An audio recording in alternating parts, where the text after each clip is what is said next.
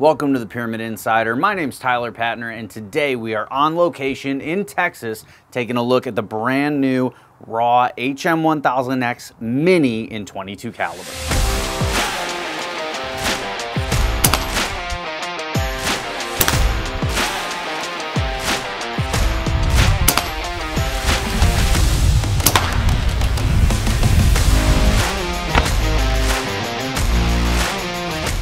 So today we have the great pleasure of filming here at the Firebird Targets facility, and my good buddy Ton Jones brought out this HM1000x Mini for us to do a review on while we were here. So we're gonna take a look at it today. This one's gonna vary just a little bit from a production model, just more aesthetic stuff. The performance and the actual specs of this gun that you see in front of you are gonna be identical, though. It's just gonna look a little bit different when you get it out of the box at home. Starting at the front of the gun here, we do have a Donnie FL moderator on here. I believe this is the Ryu. This is one of their new QD cans, which works really well. And you are gonna need something, in my opinion, on the end of the Mini here. It does come unshrouded.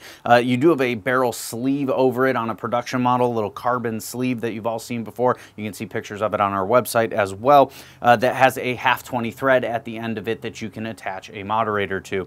So that's something I would definitely recommend looking into, getting yourself something to quiet the gun down a little bit there. Again, that difference in that sleeve there, we don't have that on this model, but it's still a 15-inch Lothar Walther polygonal barrel and should shoot very, very well, assuming it's up to the RAW standards that we've seen in the past. Now, the bottle underneath here is the standard 490cc carbon bottle that fills to 250 bar, so about 3,600 PSI, and that backs right up into our V-block system, which has your quick fill on this side and your gauge on the other side there. And of course, that's your regulator system as well. All kind of fits together in one or two pieces there. So very simple system, easy to fill, 250 bar fill pressure. And the great thing about having this larger carbon bottle on this gun is even though it does give you quite a bit of air capacity, you're up to about 60 shots is what RAW claims. Of course, we're gonna test that.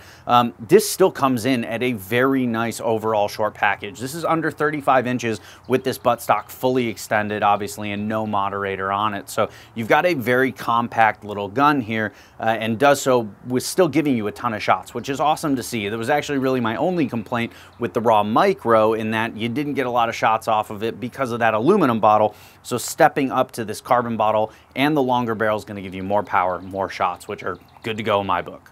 Now you'll notice we do have an AccuTac bipod mounted on the bottom of this that we're going to be shooting from today, but we also have this Gray Ops precision rail system, which gives you a nice Arca rail, extends it out, and also gives you a whole bunch of M-LOK slots under there. RAW actually sells this directly. We don't have it on our website, but you can find it there if it's something you're interested in. But the stock itself is standard RAW chassis, so you've got a bunch of M-LOK stuff here. You can throw a little pick rail there on the bottom if that's what you want to do, an M-LOK to Picatinny adapter. We definitely have those for you, and you are good to go in terms of mounting accessories. There's a lot of space to do that, which is awesome. Love that on this RAW chassis. Now, as we come back to the breech block, there is a significant update here from RAW, and this is going to affect the entire line of guns, which is actually a very nice update in my opinion. They've made the block ambidextrous, so you can swap that cocking lever over to the left-hand side. You'll see that cocking lever cut out here on the left, and you can actually take the bolt out and swap it over. So you do still have that nice side lever system. Of course, it's very smooth, super easy to use, but you can swap it. So if you would prefer to run that on that left-hand side, you can do that, or if you are a lefty and that's what you prefer, you can do that too. Fairly easy process, or we can do it for you in our shop before it ships to you. Aside from that ambi change on the breech block there, the rest of it's the same. So you still have your full Picatinny rail up top. You do have a split breech design, so something to consider when you're looking at maybe like a lower height mount. If you're trying to get this really low to the bore, you do need to clear that magazine in the middle. So just something to keep in mind. Most medium or tall rings should be just fine, no issues there. We do have a Lucid Optics scope mounted today for the review of 4:16, so fits this gun from a size and a magnification standpoint really well.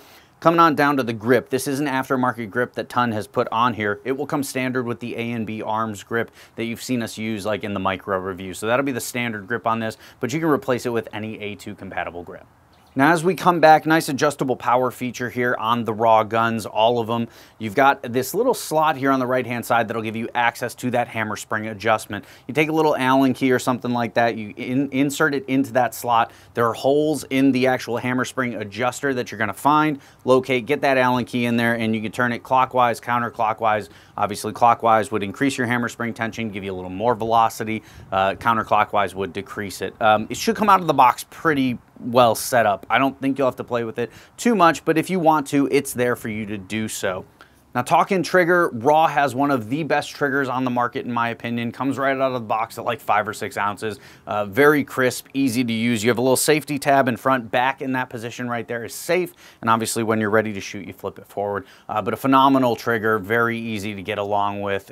Big thumbs up, one of my favorite features on the RAW guns. And then at the very back, you have your standard AR buffer tube setup with an A and B arms stock here. It does have an adjustable cheek piece up and down, as well as an adjustable butt pad in and out. So you've got a couple positions there. You can actually, you got a little pick section there also on the bottom of this stock if you want to add like a monopod or something like that. All sorts of accessory options available for this out there. And of course, if you want to, you could throw a folder on here, change out the butt stock, whatever. It's all AR compatible, so very easy to do. But let's get this gun on the range. Let's stretch it out to 50 yards and see if this little guy has the goods. Then we'll do our normal chronograph procedure, all that good stuff, and we will see you back here to wrap it all up. All right, guys, so we're shooting in a blind today. It's a nice little setup here, very comfortable. At a piece of steel at 50 yards, that's what we're gonna do our groups on, 5-shot groups. So first we gotta get our mags loaded. These are your standard 12-round RAW mags. You just rotate that face around till you get to the opening. And then you just drop your first pellet in face first, like so. And that's gonna retain it under spring tension, and you can work your way back from there, one slot at a time. Load your pellet till you're full. Another thing to mention is that the gun comes with a left-handed magazine. What that means is that it loads from the left side of the gun. They do also make right-handed mags. If, like, for example, you have a like a side wheel scope, like a big side wheel on your scope, you can load it from the right and it doesn't get in the way of your side wheel. So just something to note. The nice thing about these left-hand mags, though, is that you can actually see the number of rounds left right in front of your face. I'll show you here. So you can kind of see it there. You've got that, that's your first shot, number 1 right there, and you've got all 12 rounds left, and you can watch that cycle as you cycle the gun.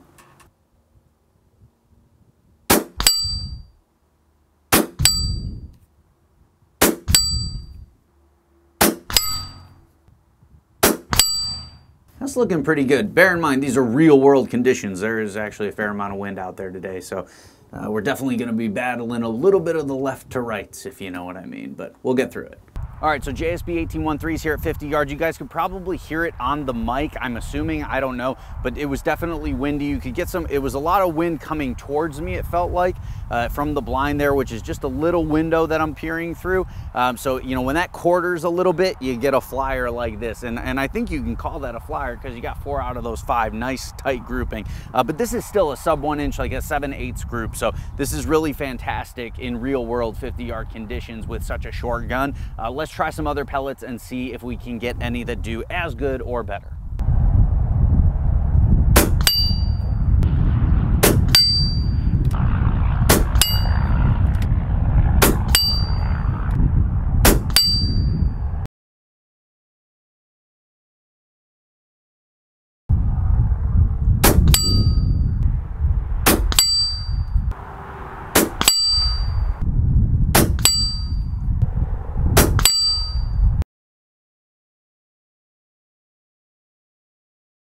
So I had to resight in for JSB Monster redesigns. It's a 25.4 grain pellet versus the 1813s we shot first.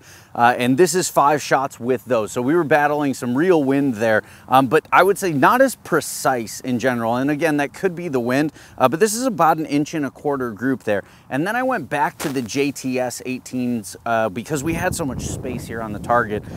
And 18 grains is just the sweet spot for this gun, it would appear, for this barrel. Again, 4 shots, just like our JSB 1813 group, but JTS is doing basically the same thing. That flyer there, just a little bit further out. And again, I I really shouldn't even call it a flyer. The wind there, just a little bit different, and you can see what that does at 50 yards. This is very real world stuff, but also an 1.25 inch in totality before those shots. That's probably a little tighter than those JSBs were. So JSB 18-1.3s, JTS 18-1s, either way, those would be my go-to for the RAW Mini. RAW rates the Mini for about 60 shots at a maximum from 250 bar down to about 150 bar, which is the reg pressure. We were getting 54 shots on the reg with the JSB 18-1.3s, and you can see they're set up pretty hot here with an average across those 54 shots of 979 feet per second and 38.5 foot-pounds. That is smoking for that 18 grain pellet. An extreme spread of 23 feet per second is a little broader than we typically expect to see out of a RAW, but certainly it's going to be just fine in terms of downrange accuracy for 50 yards and in. I suspect if we backed off the hammer spring a little bit, we'd see those numbers tighten up, and that standard deviation of 3.5 feet per second is probably something we would also see tighten up with a little less hammer spring. All right, friends, let's wrap up the RAW Mini here in the 22 caliber. Pretty much as stated and what you would expect from a RAW. Good solid accuracy at 50 yards, even with that 15-inch barrel, you know, even in the wind, a sub 1 inch group, and really that cloverleaf tight spot, you know, where the wind's the same every time for 4 out of 5 shots with both JSBs and JTS 18 grain pellets is really solid. It's exactly what you'd expect out of a gun of this price level, quality level, that tier. It's certainly got a lot of good things going for it as well in the shot count department. Over 50 shots with the 18-1s. We're tuned up a little hot on this gun. I did also chronograph the 25 3.9s, and they're running about 870. RAW is rating the gun for 850, so it would make sense that you're only getting about 50, 55 shots or so with those settings. You know, if you bump that power down 10, 20 feet per second, you're going to get a few more. And you have the adjustability to do that with that rear hammer spring adjustment. I love the new ambidextrous breech block. Being able to swap over the side lever from that right to the left-hand side, long overdue change in my opinion from RAW, but great to see it getting done here on the Mini and soon to the rest of the line. That's awesome. Obviously, you see the gun here with some additional pieces and parts on it, but just to give you an idea of how you can mod it out, there's a lot of stuff out there that you can bolt onto this gun to really make it your own, and that's kind of what we've shown you here today. But obviously, the performance of this gun gets 2 thumbs up. I really wouldn't have expected anything else. And a big thank you to the guys at Firebird Targets, to Dan, Ton Jones, for letting us come out, shoot these new M50 targets that you've been seeing blowing off in the background of this video. They're a ton of fun, and the moderated 50 version is really, really cool. Those are going to be available soon. Definitely check them out if you're looking to add some fun to your range at home or wherever you are shooting. For the Insider, I'm Tyler Patner. Appreciate you all for joining us. Don't forget to like, comment, subscribe. Let us know what you thought of the Mini if you're going to pick one up and what you guys want to see in the future. We'll see you next time.